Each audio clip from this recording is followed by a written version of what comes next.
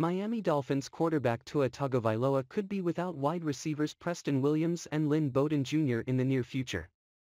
The Dolphins have decided to engage in trade conversations with teams regarding Williams and Bowden Jr., according to Albert Breer. They've talked to other teams about potentially moving veteran receivers Preston Williams and Lynn Bowden Jr., Breer reported. These rumors should come as no surprise. Through training camp, Williams and Bowden Jr. have been afterthoughts in this new offense. Williams even shared this sentiment on Twitter. The arrivals of Tyreek Hill, Cedric Wilson Jr., and Eric Ezukanma have pushed Williams and Bowden Jr. to the roster bubble. In 3 seasons, Williams has 56 receptions for 787 yards and 7 touchdowns.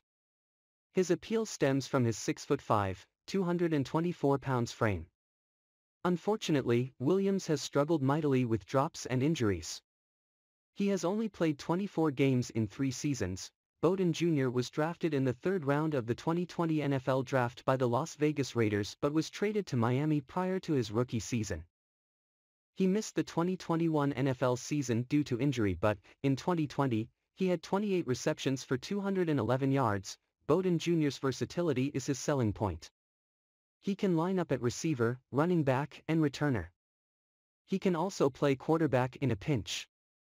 While he has shown potential, he will likely be a victim of the numbers game. If neither player is traded, they will likely be cut toward the end of the preseason. Interestingly, even though Williams has had limited opportunities thus far, the Dolphins have him listed as the 2nd-string wide receiver on their first depth chart.